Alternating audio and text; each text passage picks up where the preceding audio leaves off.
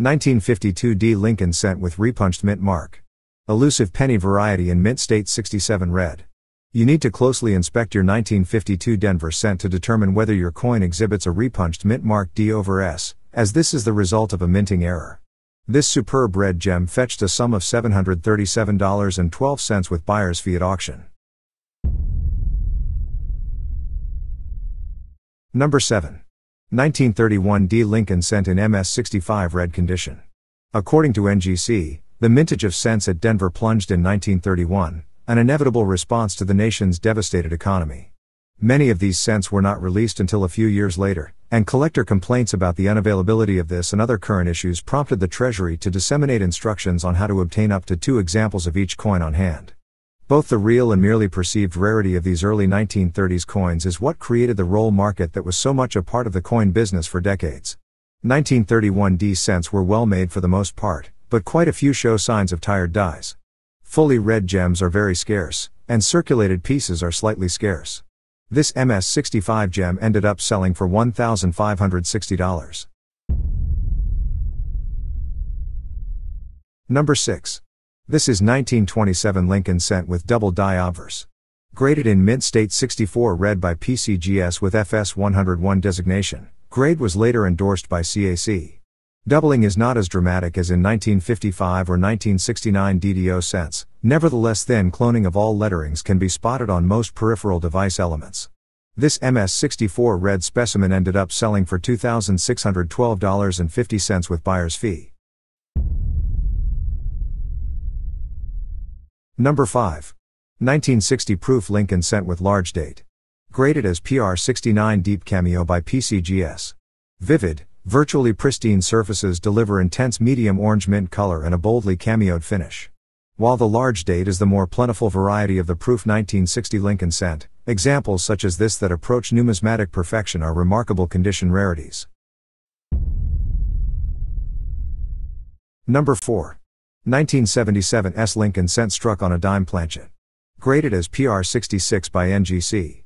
Weighing 2.3 grams, a brilliant and semi-proof-like high-grade proof example of the popular off-metal mint error. According to Heritage Auctions, Indiana God We Trust and United States of America have a stretched and distorted appearance, as the slightly undersized flan was not constrained by the collar die in those areas.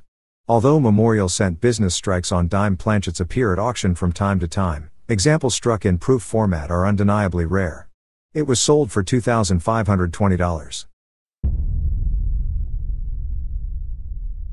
Number 3. 1929 S Lincoln Cent with repunched mint mark. Graded as MS67 red by NGC. According to NGC, the typical 1929 S cent shows moderate to heavy die erosion, though certainly not to the extent of S mint cents of the early mid-1920s. Fully red coins are scarce but not rare. Those certified as gems, MS65 RD or higher, may or may not be well struck, as the role of strike in grading is limited. Only a very badly struck coin will have points deducted, so the opportunity exists for a bit of cherry picking. Collectors should also be on the alert for a nice repunched mint mark variety known for this issue. In this case mint mark S/S. This specimen was sold for $9,118.12 with buyer's fee. A delightful gem red example of this San Francisco issue, struck from a remarkably early die state with none of the distracting metal flow typically seen on branch mint issues from this era. The O&1 is slightly soft, but the coin is otherwise well struck, and no obtrusive spots are evident. Housed in a green label holder, it ended up selling for $18,600. And here is 1969 S Lincoln Cent with double die obverse. Graded in mint state 63 plus red by PCGS. A true 1969 S double die obverse cent will have strong and prominent doubling on the date.